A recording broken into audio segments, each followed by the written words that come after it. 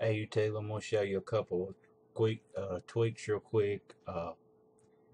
They have to do with your lock screen.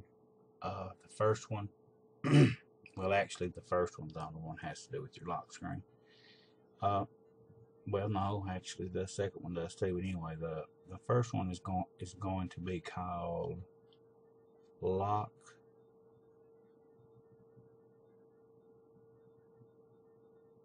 Well, it's not lock gestures. I was going to do that one second.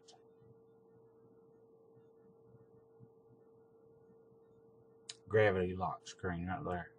You can set the bounce and the gravity, and what it does is when you go to your lock screen, okay, now instead of sliding the bar to unlock, I can simply flick my finger or my thumb upward, and I don't have to slide the bar. Alright, I've got it turned up so high now you can't see what it's doing. Let's try it one more time.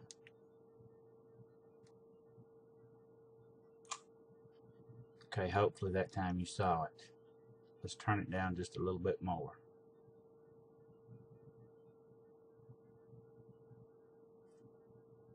All you have to do is go to well, I unlocked it wrong my own self that time. It's not catching it on the camera, I don't think. You simply just slide your finger up. The second one is called lock gestures, and what this does is it's just simply a built-in activator for the lock screen.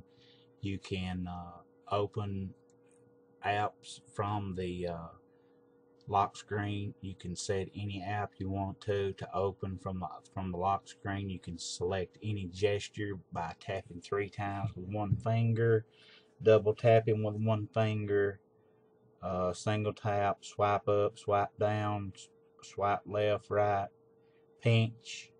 All different types of gestures are included, and if you are familiar with activator, it's just simply an activator from the springboard.